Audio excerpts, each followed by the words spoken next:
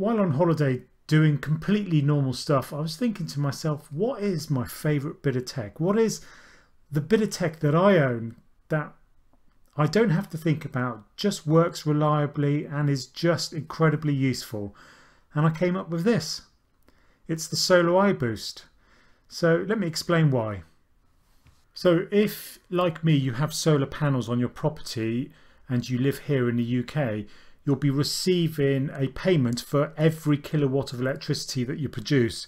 And also 50% of the electricity that you produce is calculated as being exported as well, which you'll also get a payment for.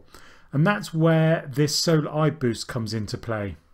Okay, so this is how it works. The main live wire that supplies electricity to the house has a clamp connected to it, and this clamp in turn is connected to a sender. When this device detects electricity being exported back out to the grid, the sender will send a signal to the solar iBoost. So whatever is being exported will essentially be diverted to the solar iBoost. So here you can see that 0.67 kilowatt is being used to heat up the hot water via solar, and saved so far today is 0.37 kilowatt hours, and saved yesterday is 1.15 kilowatt hours. And then as you can see, the last 7 days, and then it goes on to the last 28 days, and then eventually the total amount saved, which actually isn't correct because the item was replaced sort of like halfway through, but we can do our calculations in a bit to see how much we've saved in total. We have a boost button which has a 15-minute interval every time you push the button, and that will use the full 3 kilowatts of electricity regardless of whether solar is providing it. And we also have the A and B buttons for timer options. And there is the hot water cylinder. Obviously the larger the cylinder is, the bigger savings you will have from the free solar hot water.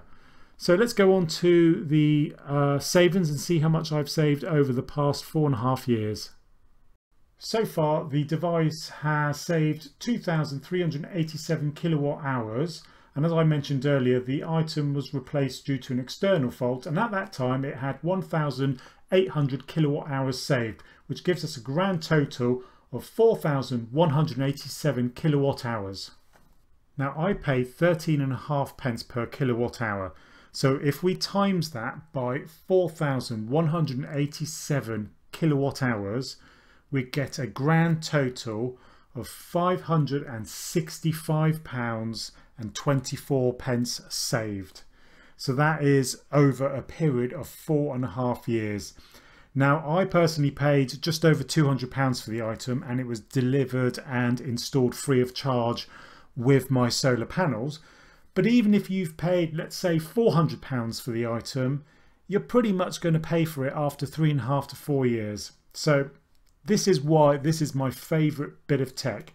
It just works, I don't have to think about it, and it saves me money. What more could you ask for? The solar iBoost.